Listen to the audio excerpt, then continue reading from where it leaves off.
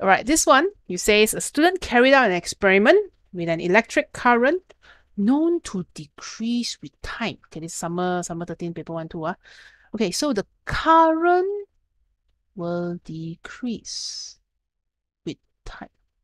So I expect as time increases or as more time passes, my reading should decrease. Okay, let's look at my reading.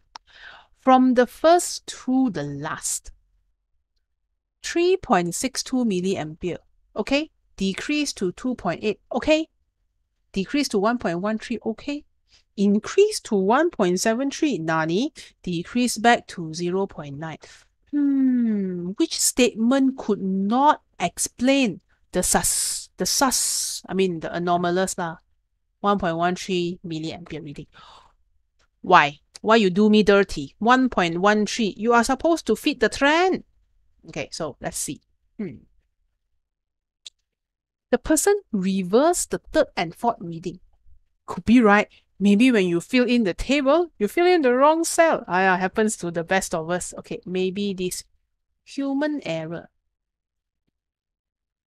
Possible. He read the ammeter incorrectly. Hiya, this should be 2.13. Hiya, also can human error. I mean, yeah, so happened to us before. Oh, raise your hand if you did a maths paper. You go like, what the heck? I copy it over and then I get a different thing. Wow, what happened? Okay, don't know what happened. He thought reading at the wrong time. Also can. So all of this is human error. Could it explain things? Yes, human errors is not a mistake one. Which, by the way, human errors has also cost the scientific community a lot of money. A conversion error has sunk a spaceship before. It was a few billion USD.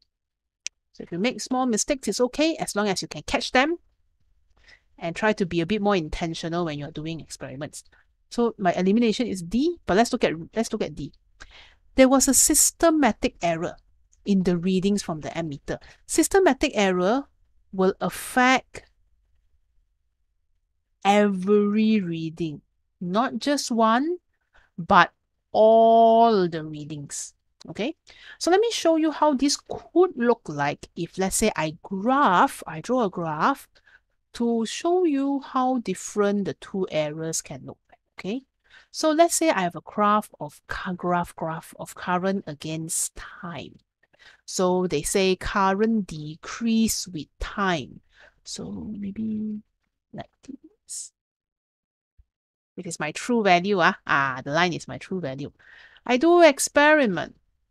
3.62, 2.81, 1.13, 1.78, 0.9.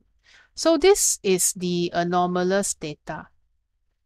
Okay, let me move the 0.9 higher. So the points are balanced.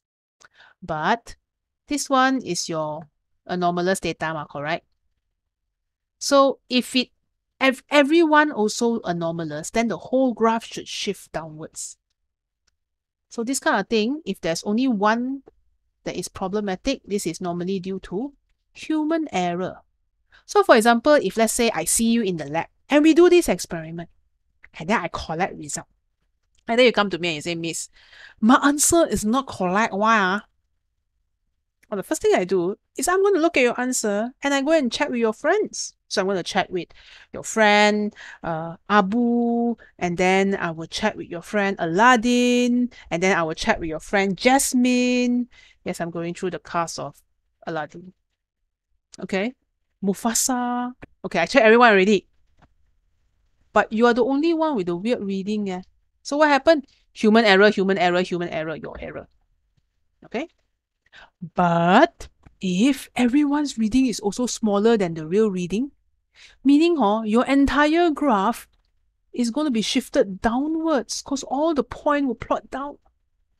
Now, this one, ladies and gentlemen, is the systematic error.